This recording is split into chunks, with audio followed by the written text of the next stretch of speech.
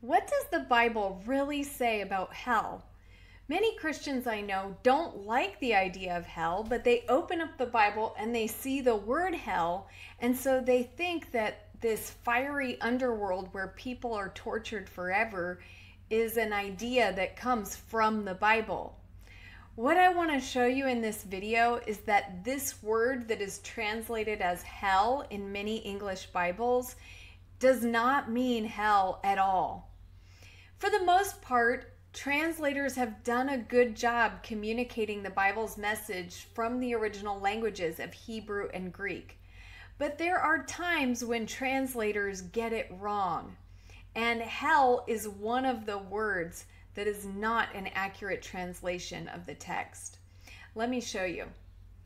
When I open up my Bible to Matthew chapter 5, verse 29, Jesus is talking about resisting sin and says, "It's better for you to lose one part of your body than for your whole body to be thrown into hell." These words of Jesus were originally written in Greek. Did you know that when you look at the Greek text, the word that is translated into English as hell does not mean hell in the Greek? It's the name of a place. The word is Gehenna, and it literally means the Valley of Hinnom. The Valley of Hinnom was a place outside of Jerusalem. So Jesus is really saying, you're in danger of being thrown into the Valley of Hinnom. So why is Jesus threatening that people will be thrown into this valley? The Valley of Hinnom is a place that's mentioned quite a few times in the Bible. It's a place where the people of Israel turned against God and started sacrificing their children to the gods Molech and Baal. People were burning their children in fire in worship of these gods. And God warns them, saying, "Beware, the days are coming when people will no longer call this place the Valley of Ben Hinnom, but the Valley of Slaughter." So when Jesus is threatening people with being thrown into the Valley of Hinnom, he is drawing from the prophetic judgments from the Old Testament, the promises that God made to judge people in this place called the Valley of Hinnom. When Jesus spoke these words to the people who were living in Jerusalem, his words were powerful. Everyone knew that the Valley of Hinnom was a cursed place, a place of God's judgment. So Jesus was definitely threatening them with judgment and death, but he's not threatening them with being thrown into what we know today as hell. What I'm saying about this word Gehenna is not in dispute. Bible scholars know and agree that this word Gehenna means the Valley of Hinnom, and many Bible translators have opted not to translate this word Gehenna as hell. Here are 13 English Bible translations that I've found that do not translate Gehenna as hell. You can see by the dates on these translations that this is not a new discovery. I'm not some heretic, modern heretic that decided to show up and try to change an inconvenient church doctrine.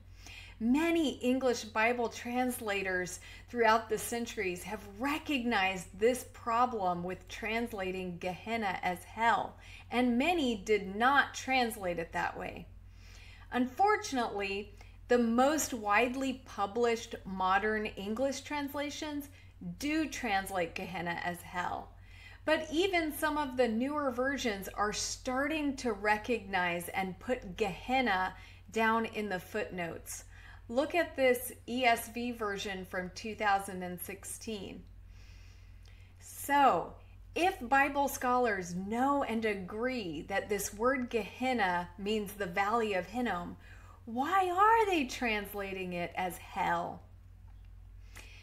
The answer to that question is complicated, and I'm not going to try to completely answer it in this video. I'm going to answer it with one simple word.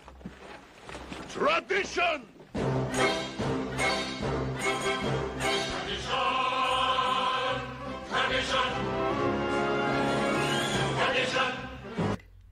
tradition. You may ask, how did this tradition get started? The story of how the concept of hell got into the Bible is difficult to completely trace. But after doing some research on this topic, I'm convinced that the idea of hell came from early Christian imagination rather than from the Bible. And there have been many times in Christian history when Christians have accepted bad ideas and gone off track. So I believe that one of the really bad ideas that has been accepted into Christianity is this idea of a place of eternal torment that we call hell. There are a few verses in the Bible that can be used to support the idea of unending torment, but there are hundreds of verses in the Bible that contradict it, describing the destiny of the wicked as death and destruction, not eternal conscious torment. And there's nothing in this word Gehenna that supplies the idea of eternal conscious torment. So hell is not a good translation of the word. It's difficult to communicate in one word what the Valley of Hinnom would have meant to the people that Jesus was talking to. There simply isn't a good word in English to convey the meaning that Jesus' statement had to the people living at that time. So this is a difficult translation problem. But just remember, if Jesus says hell in your Bible, it's the name of a place. It's the Valley of Hinnom. Understand it as a bad place, a cursed place, a place of God's judgment, and even a place of destruction by fire. But don't understand it as a place where people are tortured forever in fire. The original audience would not have understood it that way. There are a growing number of Christians who are recognizing that this idea of hell is unbiblical, and they are working to try to get the church back on track in our understanding of the afterlife. I posted some good links to websites and videos if you want to explore more on this topic. And I hope these resources will help you along in your search for biblical truth.